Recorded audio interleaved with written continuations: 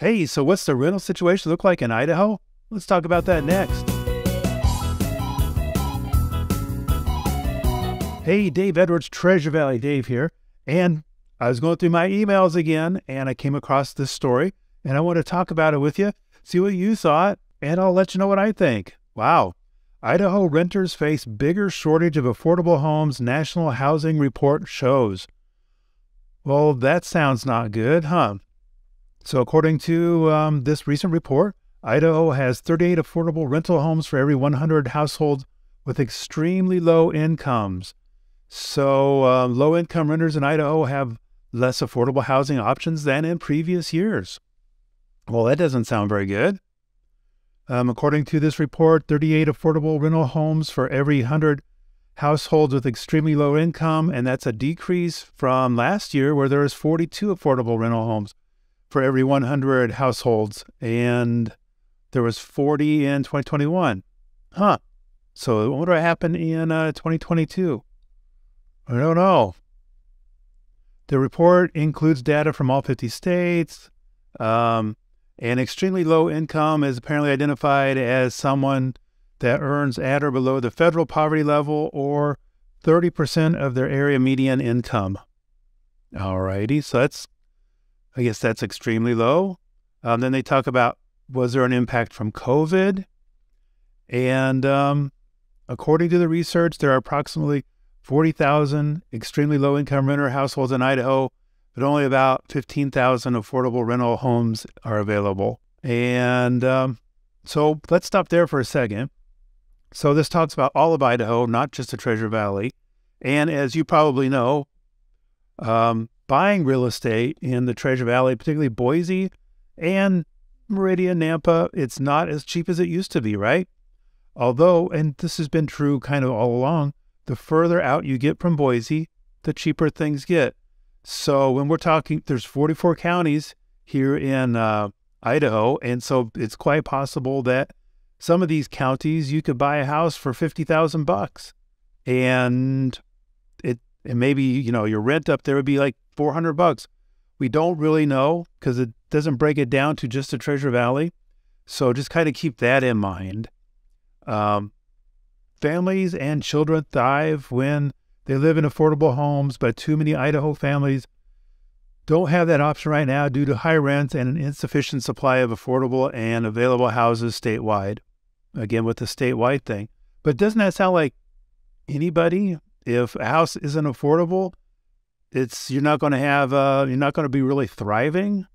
According to the organization, this is an organization that helps extremely low-income people find rental houses.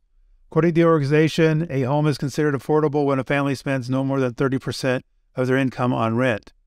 Dang, sounds like Dave Ramsey talking right there. Nice. This report shows that 66% of the extremely low-income renter families in Idaho are facing severe rent burden.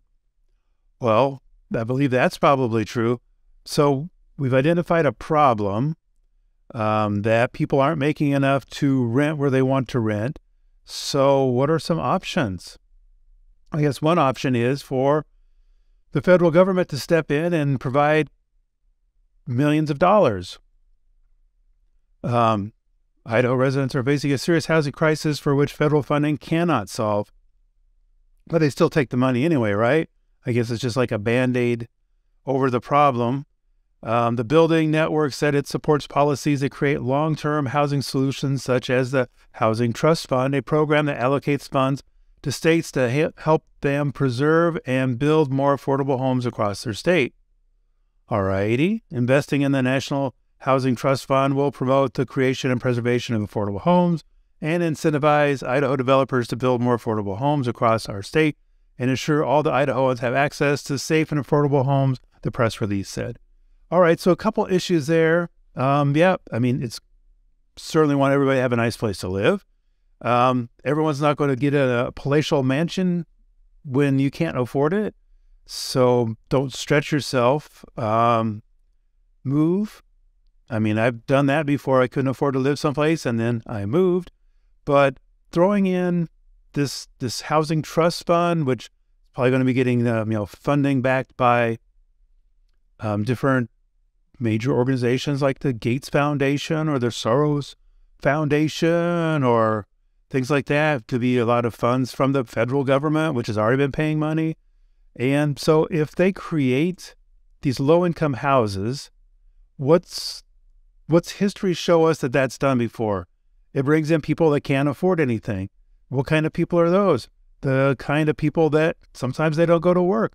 And I'm not, there's always the exceptions and stuff like that. But as we've seen historically, downtown Detroit, downtown Chicago, Philadelphia, wherever, people don't go to work. They don't make that much money, at least not taxable money, right? And then they get to live in these houses where it really concentrates an element that can lead to, crime. And then for the innocent people that live in those, then they have to suffer through that. So if we're trying to help the low-income people out, maybe that's not the best way to do it. So what also happens is, let's say the state government comes out and says you can't build a house that costs more than X amount of money. Well, some builders can't make that work, and they'll go out of business, stop building. So there's going to be a shortage of supply. That means the houses that are still available are going to shoot way up in price.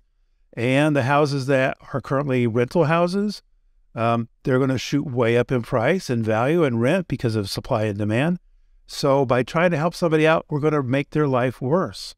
And they're going to incentivize Idaho developers to build more. That means a developer isn't going to get a permit to build a community unless they comply with some bureaucrats. That doesn't sound like it's going to be good for anybody when it comes to housing. Do you? So anyway, that's just some thoughts. I do remember too, during the Corona thing, didn't Biden say, hey, if you're a renter, you don't have to pay rent? And I think in California that went on for like 2 years, right? Where was the boo-hoo then? I don't know, but I don't think that helped the situation any else out either. So like in California, essentially what happened was the big, like BlackRock, huge investment fund, they go out and they buy up all these houses. Mom and pop landlords, you got 1 or 2 houses and you're trying to provide a nice, safe, clean place for renters. Well, you couldn't make it because your renters didn't have to pay you for a couple of years. Mortgage company, they didn't see it like that. They said, oh yeah, you still owe. So you had to sell the house. I went to BlackRock. BlackRock has it. So now all these rentals are becoming part of this huge mega for-profit type of a thing where they're going to, they don't care about the people. They want their money. And the people that needed the help, everyone's crying and say, oh, let's help them out. And then the stuff that gets done actually hurts them in the long run. Isn't that just about how government typically works for about anything? I mean, well, anyway, we could go all day on that. Dang, I'm starting to sound like Joe, that one guy, Corn Pops Fred. Anyway, hey, if you like this video, it wasn't a really good one to like, but please give us a like, hit that subscribe button. That helps out so much. And well, until next time, it's Treasure Valley Dave. Looking forward to helping you get home.